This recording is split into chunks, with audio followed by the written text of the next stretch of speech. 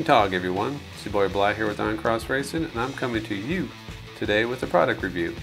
Viking Cycle reached out to me to do a review of their Gardar Leather Motorcycle Vest, and I told them I would check out the product, put it through its paces, and give you guys an honest review of what I think about the product.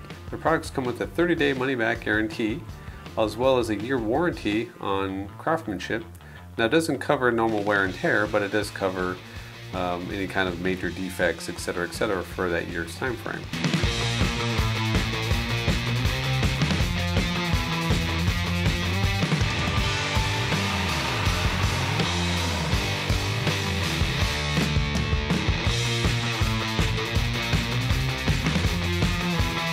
It's a leather motorcycle vest, retails for $59.99, so about 60 bucks. Initial impression that I had pulling this out of the packaging was the leather quality is pretty decent. It's genuine leather. It's what I would consider medium thickness. It's not super thin, but it's also not overly thick. It's got a decent liner on the inside. Now, there's no ballistic protection, so no back protector or anything, or any kind of place where you can insert a back protector. So this vest primarily would see being used for a little bit of wind protection when you're riding, possibly a little bit of warmth to increase the warmth, but also mostly just for looking cool. Putting patches on it, cuts, things of that nature. I could definitely see it's a good product for that. As far as offering any kind of abrasion resistance, I'm sure it'd probably do a moderate job if you went down. Only on the spots, parts that are actually covered by the leather. Obviously your arms are going to be screwed.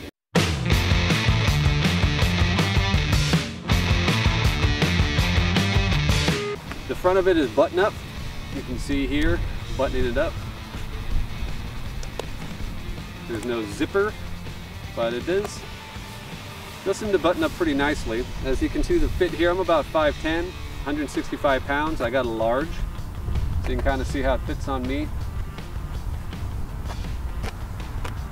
Now, I wore this with a flannel riding jacket. It's pretty much a flannel that has padding in the shoulders and in the elbows. It fit pretty well over that, but if you had a thick leather jacket or a meshed riding jacket with any kind of armor, I could see needing to go a size up. This fits pretty good. You can see it doesn't bunch up too much on it.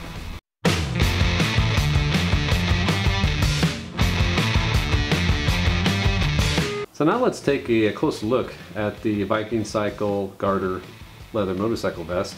Kind of showing you guys some pictures thus far of how it looks wearing it. As you can see here, the stitching, they use a double stitch on most of these seams. The quality looks actually relatively well. I'm not seeing too much in regards to fraying or mistakes in regards to the construction, at least out of the box, out of the packaging. As you can see here, it's a snap enclosure, so you can go ahead and snap it up. Let's say the snaps work really well in regards to keeping it fastened. So one thing I noticed was these patch pockets, that on the website it stated that these were snaps, but this is actually Velcro now. So you'll notice that there's a little hole here in the top of the pocket, and that's for fishing headphone wires through that hole, and it comes out the back side through this rubber grommet hole right here. And then you can fish it up through. It's got a couple plastic clips, and then it goes all the way up to your ears. So that's kind of a nice feature. Now, one other thing I noticed too is that these pockets actually extend down way below this seam. So even though the seam looks like they're kind of relatively shallow, you could actually probably put a cell phone in there, plug it into your headphones, and you could have it fish up through there. So the other thing that was nice with these large pockets, has nice hand pockets, they're easy to get in and out of. Construction seamed around it, seemed pretty well constructed. The other thing that they had was this elastic little clasp for putting keys on, or a key. One thing I did notice, though, and I'll give you guys an up-close picture of that, is the metal was very flimsy. Like literally, I could just bust that thing right in half.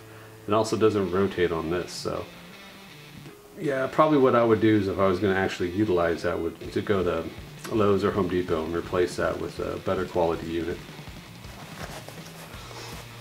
Now on the inside, it has some The liner is actually pretty nice. You can kind of feel it's got a couple layers to it. This is a nylon.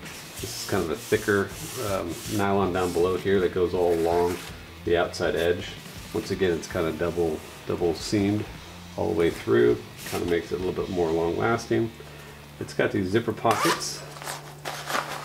That kind of somewhat of a plastic liner on the inside. I don't know if that has helps anything with waterproofing, but the pockets are definitely big enough to fit a cell phone or a wallet in there. They're a little too small if you're going to do concealed carry, so they're not necessarily what I would consider a gun pocket. I mean, you could put a small firearm in there, but retrieving it would be a pain, so it wouldn't really help you any. These pockets are on both sides, these large, like, kind of drop-in pockets. Now, one thing you'll notice on this vest itself is that the pockets are going to be, they actually put these little tabs on here to kind of show you what what they would recommend you putting in these pockets. Now, one thing you'll notice is that these pockets, this is a cell phone pocket. That's as far as it goes in. This one here on the other side, I'll show in just a second, this is considered what they consider their pin and or knife pocket. That one fits a little bit better, but this is only about a 5-inch folding knife, and it still sticks out pretty well. So I don't see these pockets, and they're very, very high when you're wearing it. It's very, very high on the vest itself. I can see them using it for something. Just not sure what yet. They're kind of nice to be there, but primarily with these pockets they have down below, I wouldn't see needing to use those all that much. So once again, showing you this side, you got cell phone, knife and pen holder, as well as the zipper pouch is what they're thinking you put your sunglasses in. So you can put your sunglasses there, you can put your sunglasses in here, it doesn't really matter. Once again now, little teeny non-existent cell phone pocket, and then you kind of go in here to the knife and pin holder pocket. Now, as you can see here, this is a Galaxy 8, not the large one, not the Plus. There's no way that that cell phone is going to fit in there, but pop it in your pocket there, bloop, gone, good to go. So, as it states, it's genuine leather. I will be doing a long-term review on this because I am very, very curious on how this is going to last. I've worn this once, probably about a 100-mile ride. I was kind of curious to see on the back, because I do have a backrest, to see what it might have done to the actual leather itself. I don't really see too much in regards to cuts or abrasions. So you can see this back panel here. It's a nice large size for putting a cut or putting any kind of patches that you may want. But that is an up-close look at the Viking Cycle Gardar Leather Motorcycle Vest. And this is the riding portion of my review of the Viking Cycle Gardar Leather Motorcycle Vest. So far I've already showed you a lot of the, as far as the aesthetics, the looks, the style, the design of the actual product itself. So this is kind of the riding portion. You can see how it rides and fits on me as I'm on my bike. And I think this does a fair job. I mean, it's full leather, genuine leather, so I think it does a fair job blocking the wind, giving you a little bit of protection from the wind itself. Get a little ventilation from the armholes, but it's not excessive. As I've already kind of stated, I think this product is more for aesthetics and looks than for any kind of protection in regards to a fall or a crash. There's no back inserts for body armor of any sort, any kind of back pad. But it's not necessarily what I think it's designed for. It's more designed for, like I said, it's designed for looks, aesthetics, nice vest you can put all your patches on, wear it over an existing riding jacket.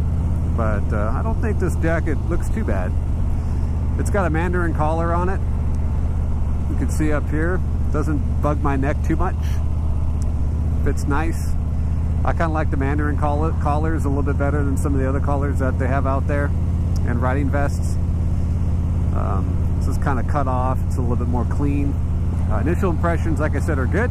So my final impressions of the Viking Gardar Leather Motorcycle Vest is I would actually consider purchasing this if it was offered.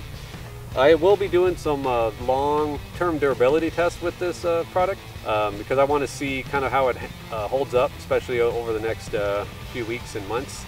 If there's any quality issues, I will do another video in regards to things that I've noticed over that period of time. That's the only thing I would question. So I want to thank you guys for watching. Again, this is Bly with IronCross Racing. If you like this video, go ahead and hit that like button. If you haven't already, go ahead and press that subscribe button. And don't forget to hit the bell notification as I release a new video once a week. Again, I want to thank you guys for joining me. I'll talk to y'all later. Peace.